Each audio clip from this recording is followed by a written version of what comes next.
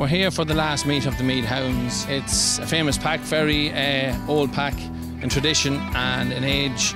It's formed back in the 1800s. Loads of famous huntsmen and masters down through the years, too many to name. The association I have where I am the huntsman professional, paid for to supply sport or make sport for my members and subscribers. My dad actually was the huntsman before me, and he's here 60 years now and still active in his role. He doesn't ride anymore, but he looks after the running of the country, which is seeing the farmers and opening up the country for us to hunt.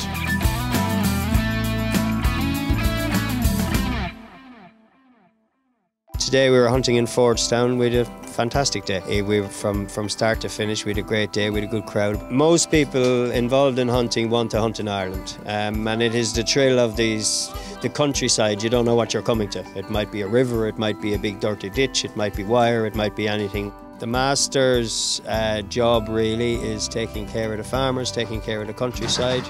We have to put a good few pounds or euro into the kitty at the beginning of the season. You know, we make sure the kennels run well, we make sure everything runs smoothly, and when there's problems it comes back to us pretty much.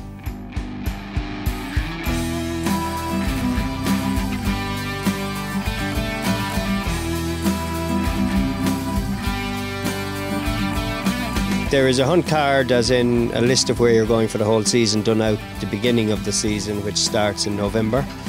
So you know every day, as in we hunt 3 days a week, you know every day where you're going to go. It's huge to help your riding career, sense of what's going on around you.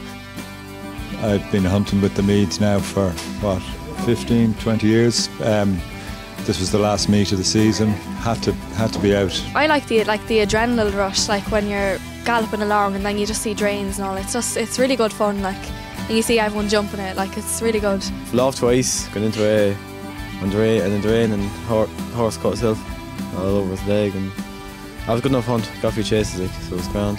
It was fun today, and there was most jumping, and we had a few good hunts.